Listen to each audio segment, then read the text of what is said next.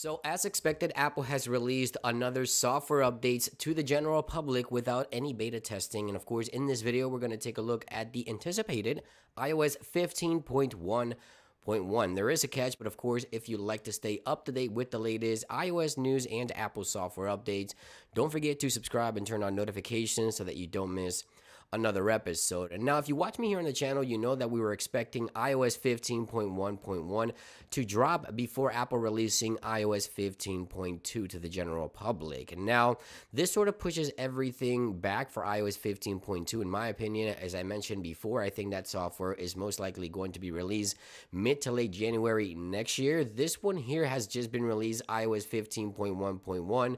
And if you're running a beta, of course, you need to remove the beta profile and restore your device to iOS 15.1 in order to take advantage of this patch. Now, this software update is only available for the iPhone 12 models and iPhone 13 models. So iPhone 13, iPhone 13 Pro, 13 Pro Max, 13 Mini, of course, iPhone 12 Mini, 12, 12 Pro, and 12 Pro Max.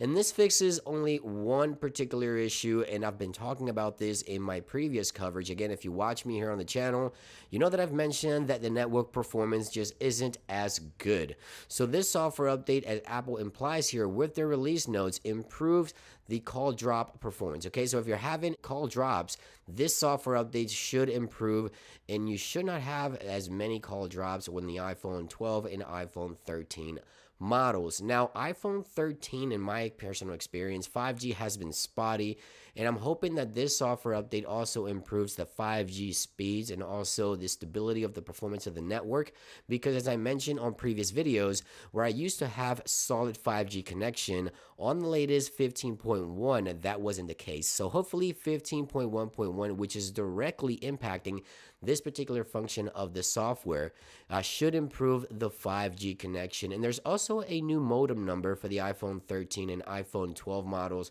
with this new network improvement so that you don't have as many call drops. Now, let me know in the comments down below. This was a very quick video just letting you guys know iPhone 12 and iPhone 13 models, a new 15.1.1 call improvement. Are you seeing improvements? Let me know if you've updated. If you've seen any improvements in the comments down below, let me know.